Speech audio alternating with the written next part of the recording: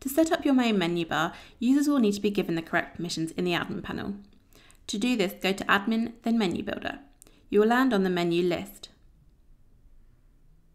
On the main menu, you will need to click into the permissions options and set this for any users that will need to edit this menu.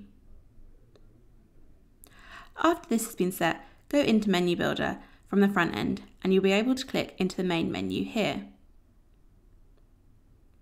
You're able to change the menu name and also add a comment to this menu. This might be useful if you have multiple menus and various users editing them. And lastly, you are able to set the depth of the menu.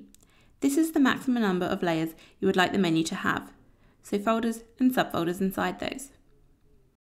There are also some legacy options here from before Claromentis 8.2, when Publish application was used to create pages.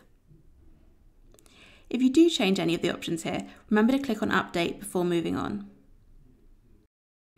The next tab is to edit the menu items. By clicking here, you'll be able to see a full list of what's included in your menu.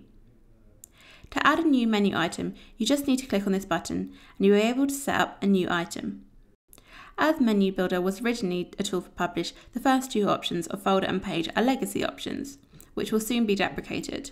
To create a new item, it is best to use a link. The item title will be how it's displayed on your menu bar. Next, add in the URL of where you want this link to direct to. The description isn't required, but you may want to use this to help any other users setting up or editing these menu links. You can next choose where the item sits in your menu, if it's visible, opens in a new tab, and add in any CSS.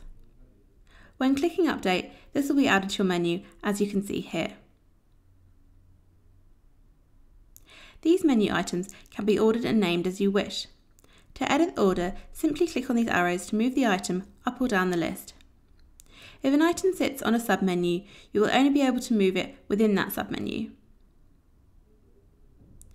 When clicking on the More Options button, the first option you will be given is to add a submenu item.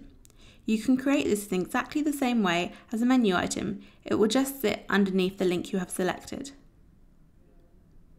Going back to your menu items, the next option is to set permissions. You are able to set permissions per link according to the group, role or individual. For example, you may have a company-wide HR page and then also an internal HR page. You can make this link only visible to them. Your next options are to delete, change the visibility and view the link. The final tab in Menu Builder is Edit Permissions. This will allow you to set users who are able to edit this menu and its options.